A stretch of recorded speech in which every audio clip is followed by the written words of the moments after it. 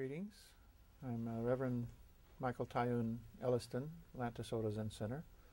This is an instructional document for the disciples of the Silent Thunder Order, and teaching them how to lead the service, chanting the Heart Sutra in English and later in Hanya Shingyo in Japanese.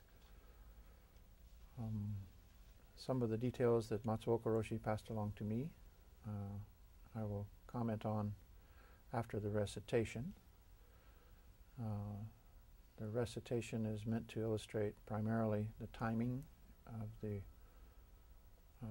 chant and when and how the gongs are struck and so forth. So we will begin chanting.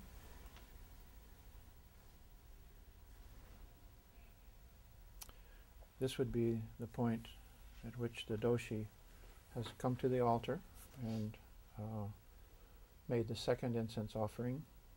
This is after the chanting of the repentance and refuges, which is typical service, and returning to the mat for the doshi prostrations when the Doan, the person leading the chant, chants the title.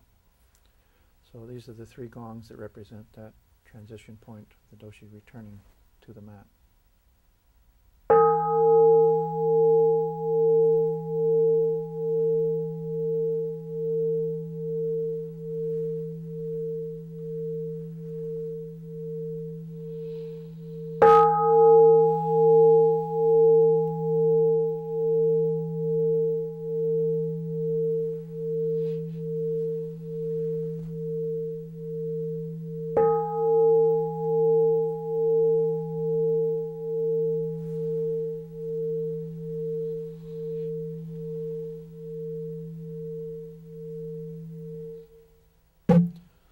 Heart of great perfect wisdom, Sutra.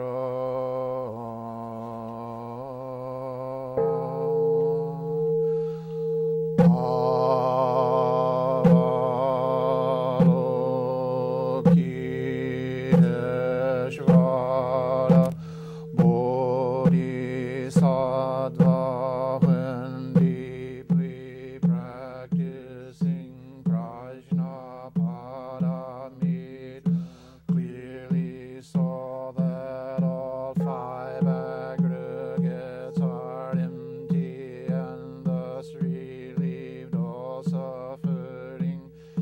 The Putra form does not differ from emptiness. Emptiness does not differ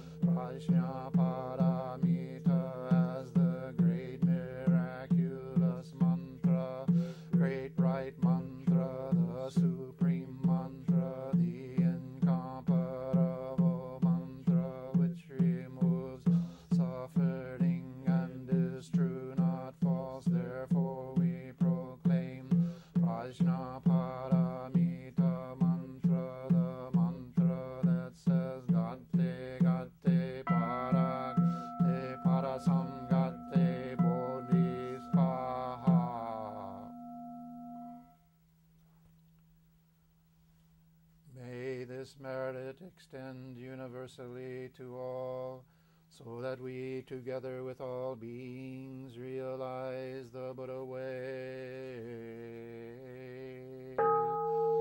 All Buddhas throughout space and time, all honored ones, bodhisattvas, mahasattvas, wisdom beyond wisdom, mahaprajna, paramita.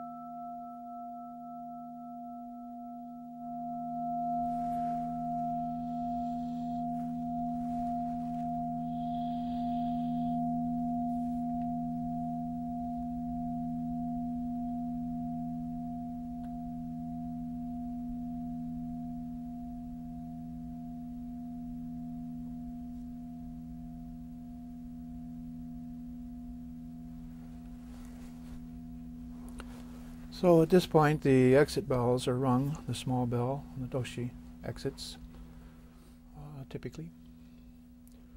Now,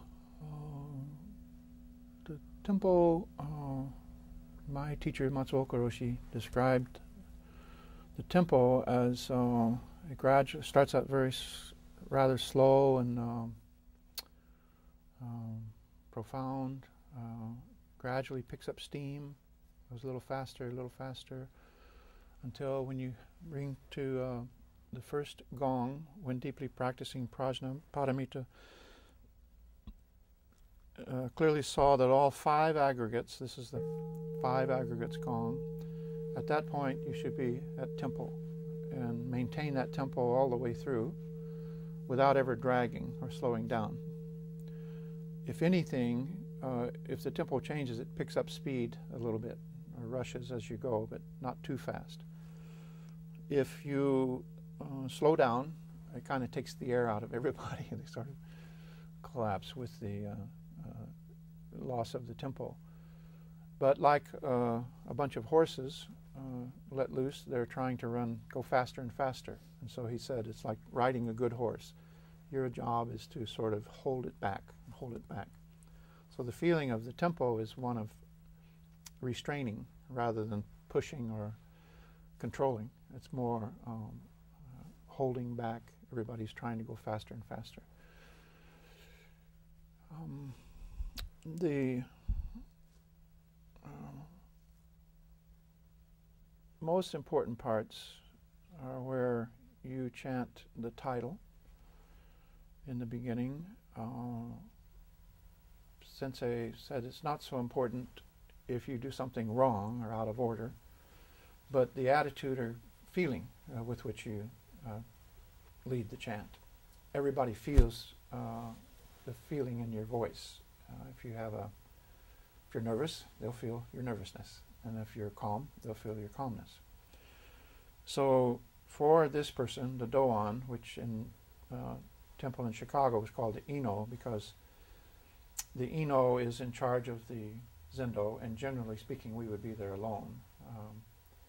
When Sensei was there on a Sunday, he would be what is called the Doshi. He would be doing the bows and going to the altar, and this person would be leading the chant.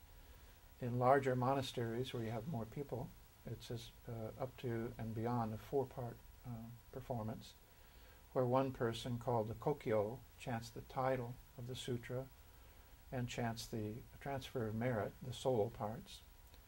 The Doan is the one striking the gongs. A Fukudo, it strikes the drum. So the drum usually would be on the other side of the altar and another person is striking the drum. So including the Doshi, that makes 4 people.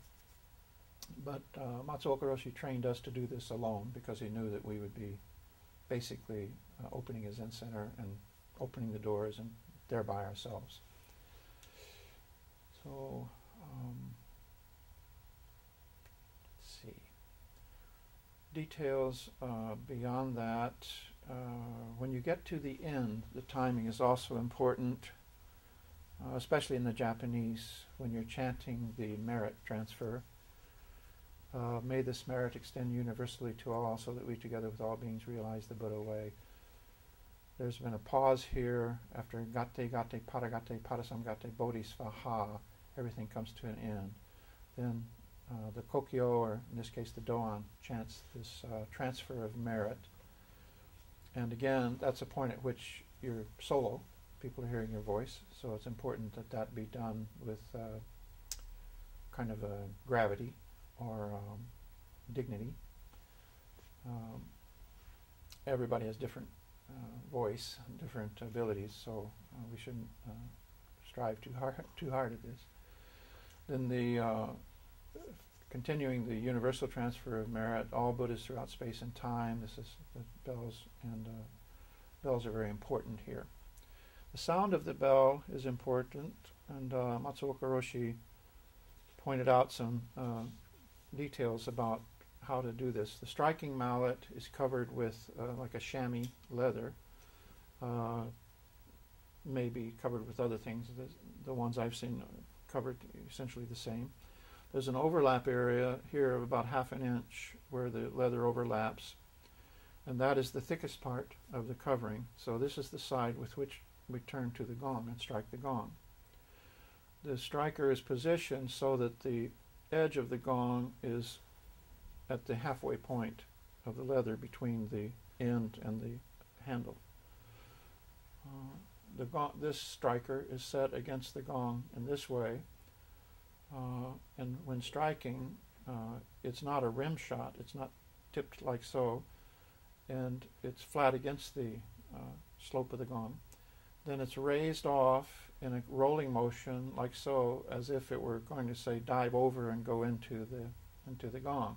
Sort of a rolling motion like that, and it falls of its own weight. The stick is quite heavy, and our grip on it is not tight but very loose.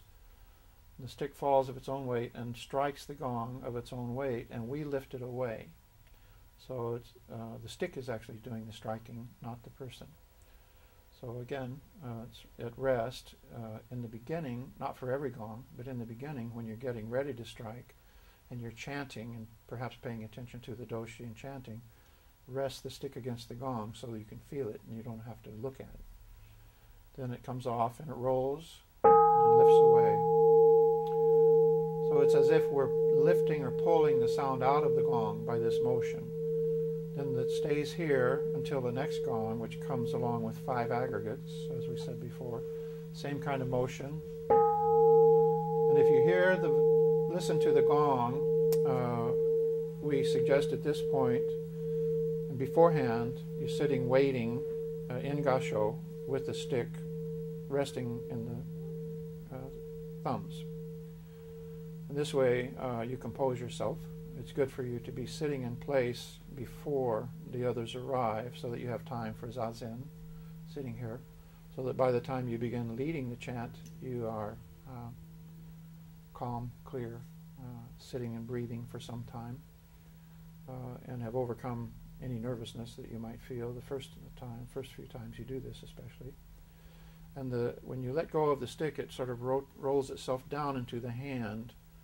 You transfer it, and we were taught to put the one hand in gasho, and resting it against the gong and waiting for the time for the first gong. Many people don't do this, but this was Matsuoka's teaching. So here's the first gong. Comes back, bow, and when bowing, you let the sound enter your head, enter your ear, of course, and you feel it entering your body, so that your body begins to vibrate in harmony with the gong in the thorax region here. Then you can begin humming at a low pitch in harmony with the gong, so that your voice is now tuning itself to the frequency of the gong. So just as the stick is doing the work, the gong is now taking over, and we're tuning ourselves into the gong, the third gong. And then the stop is slightly off, that is first the gong and then the drum, resting the stick on the drum, then pushing in here, it has a kind of a vibration like zak, tok. This is not a hard hit, this is again just lifting the stick and letting it fall and catching it so that we stop it. So in each case, the stick is doing the work. Now you can choke up on this stick or you can hold it, far back at the end. In this case it's too heavy, in this case it's too light. So the position of the right hand, I'm right-handed, so I strike the drum with the right hand. If you're left-handed, you can reverse these two positions. Is to find that point where it's like an extension of the arm, and it's very easy to lift and drop, and then the stick itself is doing the striking. You're simply catching it so that it doesn't do a double bounce, catching it like so. When you have more people and it's a fukudo, another person doing the drum, it's a two-handed hold, and so the arms naturally go this way. It makes kind of a circle, pushing away from you. So what we're doing one-handed is we're kind of replicating that form. So it's not simply a matter of lifting up and straight up and down. It's kind of a rotation, like so. The sweet spot on the drum is right here on top. It's carved out of the grain so that this is the most resonant point. If you move off of that spot, it'll sound differently. And if you listen carefully, you can hear when it's right on the sweet spot. So again, you don't have to be watching it. I typically turn the stitch on the mallet to the top so that I'm always striking with the same part of the mallet. So this beat in the beginning, it's very slow. Avalokiteshvara Bodhisattva, when deeply practicing Prajnaparamita, clearly saw that all five. So at this point we're at tempo, it's gradually picked up, and that's the pace at which we're moving. It's almost a heartbeat, kind of like a slow heartbeat. When we do the Japanese, Matsuoka Roshi encouraged us to do it more slowly because people are less familiar with the language. And if you start off right away and go very quickly, you sort of leave everybody behind. So the reason for going slowly in the beginning and gradually picking up steam is so that everybody is sort of with you and catches up with you and continues with you. So this is a matter of something you can practice to have this become natural for you.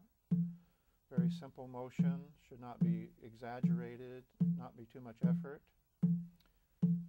And it's loose, just as this is held loosely, like holding a bird, not too tight, not too loose.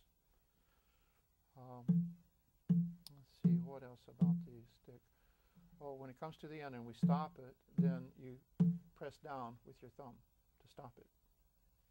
But otherwise, you're simply catching it in your hand.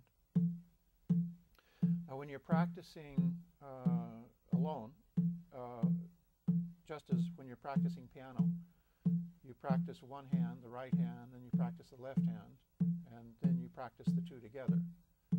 So that what happens often is when people practice, are first doing this, they'll be going along when it comes time to strike the gong. When we practicing Prajnaparamita, clearly saw that all five aggregates. This will stop and let them strike the gong. So chanting, deeply practicing Prajnaparamita, clearly saw that all five aggregates are empty. No gong. And then practice also chanting, clearly saw that all five aggregates are empty. If you go through the sutra that way, getting the left hand coordinated with the chanting, the right hand coordinated with the chanting, then it's much easier to put the two together.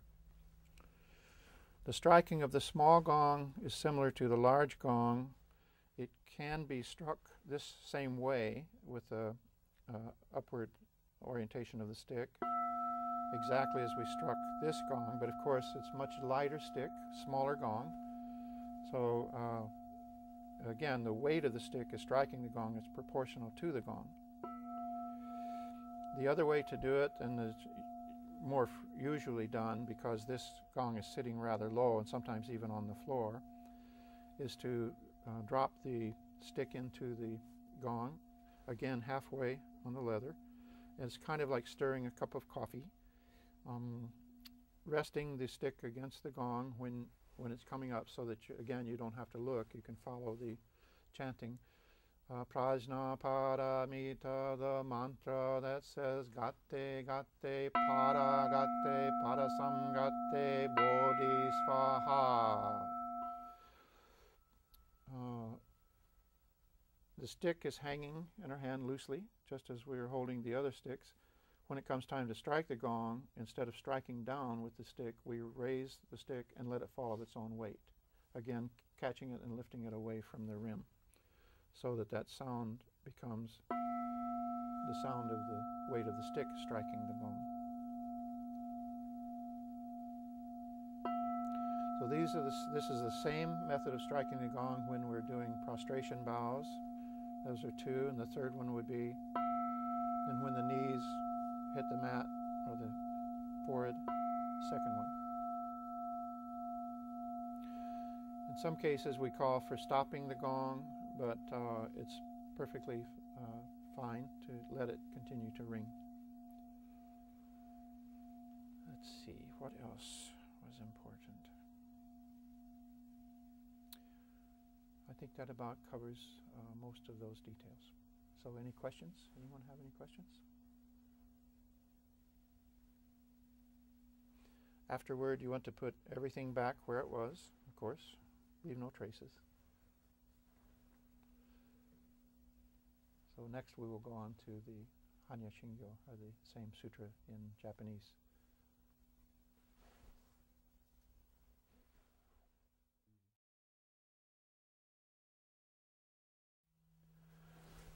Greetings again. So now we will chant the Hanya Shingyo.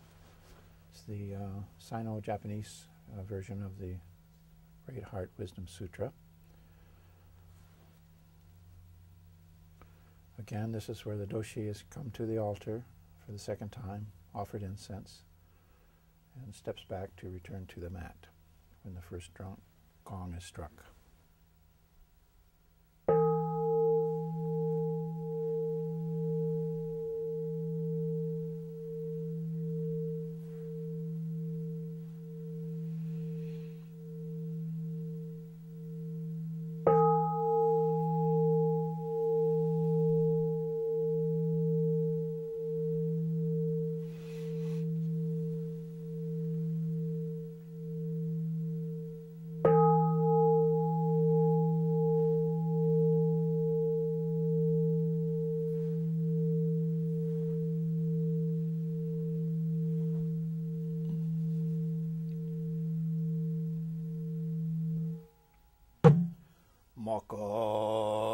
Hanya Haramita Shingyo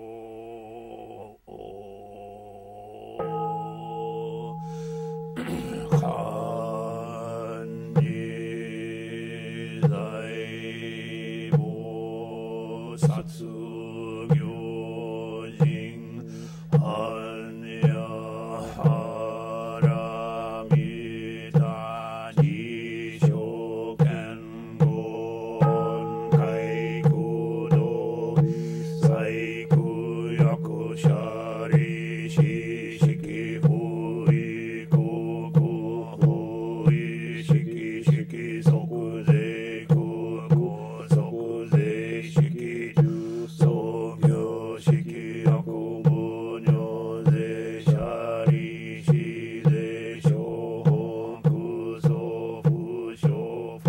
Let's go.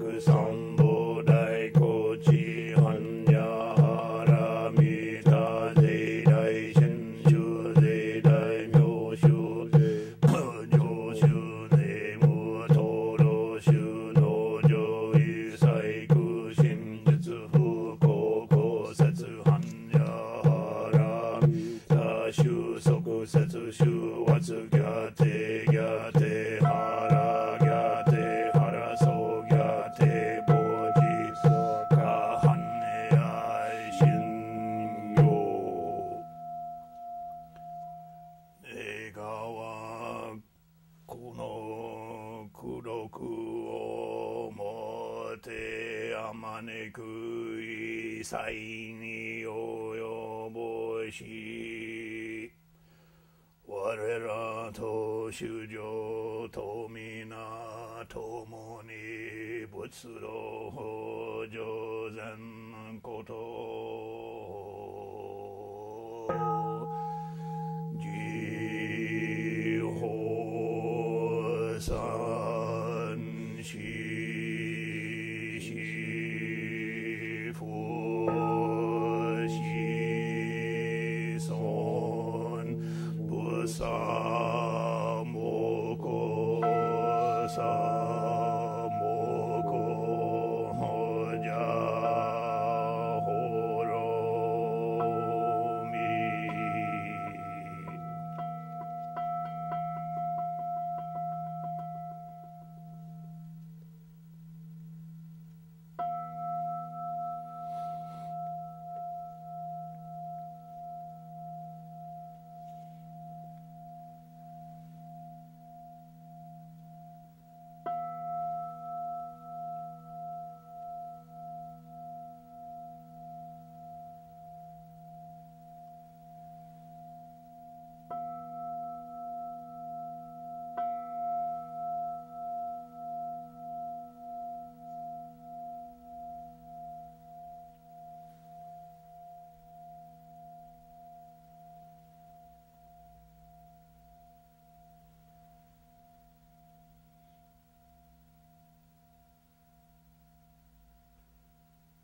So the last three bells were the doshi doing the prostration bows, everybody joining.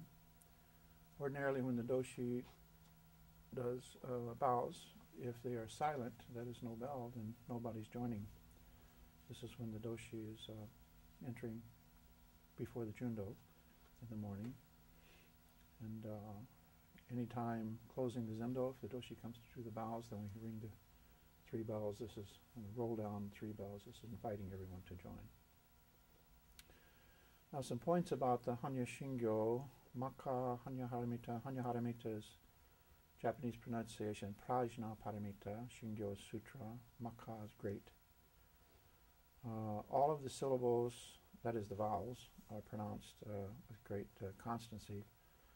A is always pronounced A. I is a short I-E. And O is always pronounced kind of a long O. Motte, motte, motte, where there's a double consonant, such as in motte, there's a little bit of a stop there, motte, an emphasis. Isayini, isai, two S's there, isayini, oyo bosho.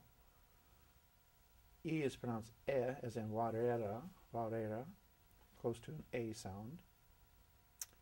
And U's at the end of a word and I at the end of a word are often silent or semi-silent, like sharishi, ze, shoho, kuso, fusho, fu, metsu. Metsu, not metsu. Buddha in Japanese is butsu, but it's butsu, just as the rakusu is rakusu. So the U's are silent often.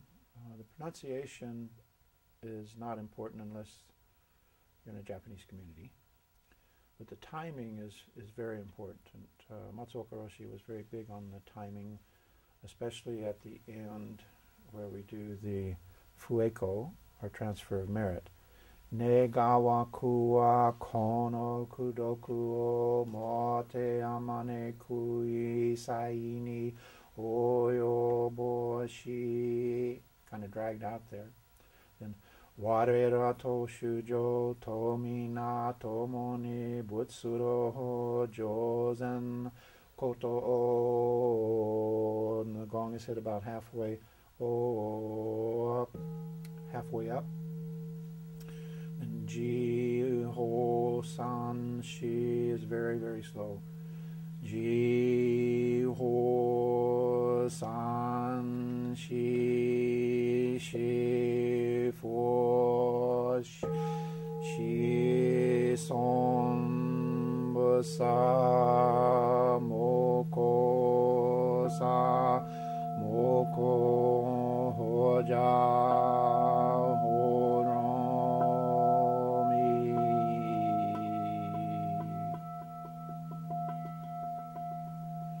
So it kind of stretches out to the end into the silence, and then in the silence we hear the gongs for the bows. I think that's probably about all I can remember or have to comment about this particular one. The comments that Matsuoka Roshi gave me. But again, he said it was the way we do it, the feeling with which we do it, is more important than whether we do it accurately or correctly. So if you lose your place, just try to catch up. The person doing the chanting, leading the chant, the drum and gong, has a lot to do. And so it's not necessary that you chant every syllable of every phrase, especially once you get going, because everybody else is chanting, but especially on the title, where people can feel how you're beginning, and especially at the end, where you do the solo voice. This is where you want to focus your attention on pronunciation and timing in particular, because this is what conveys the feeling of the sutra chant to the Sangha. So hopefully there will be more tapes coming in the instructional series, but this is a very basic thing that all disciples need to learn to do. So I hope that you can practice with this, and from time to time review it with the practice leader or with myself, and especially before you go lead the sutra for the public, say on a public day at the temple. Make sure that you rehearsed it and that you have gone through it with your teacher, so that there's really no embarrassment in this, so that you don't embarrass yourself in front of the Sangha. But we must be able to make mistakes, or else we cannot improve.